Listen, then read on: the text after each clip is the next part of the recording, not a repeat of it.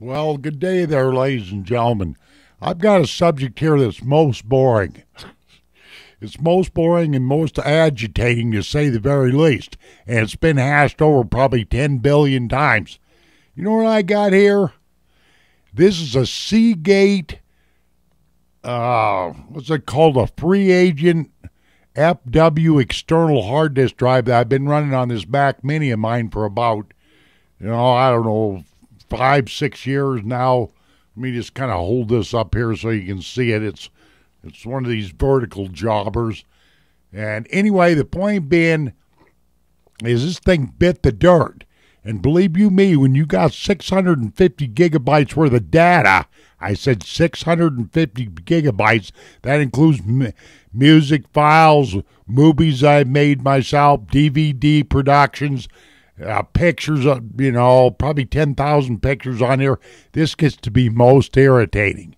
My point being is if you've got a hard disk drive, even if it's inside of a tower, and your system starts slowing down, or you start hearing a lot of unusual clicking, buzzing, whirling sounds, and a lot of other kind of stuff, my very, very best advice, ladies and gentlemen, is to get your data moved off a piece of a crap, the piece of junk that's pretending to be a hard disk drive, and get it onto a good volume.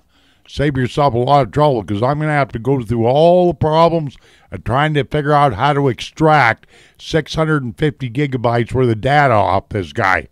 Now, I got a pretty new MacBook Pro right over here. It's a 15.4-inch Retina, they call it. And I even hooked this hard disk drive up here, and it recognizes the drive all right, and my Mac Mini recognizes the drive. I just can't read or write. I can actually see the folders that I created over the years, but I can't see any data or do anything.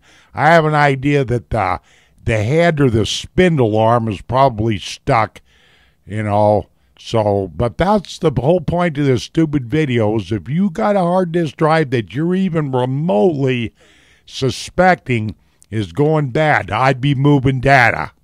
Or otherwise you're going to be faced with a task like I'm faced with coming up here, and that's, extracting 650 gigabytes worth of data off of this piece of junk. So, I hope something like that never happens to you, but the whole point of this video is if your, hard disk drive, internal, external, or whatever have you, is giving you indication that it's malfunctioning, it's time to start moving data onto into a better drive or a better volume or whatever have you. Thank you very much for watching the video, and have a nice day.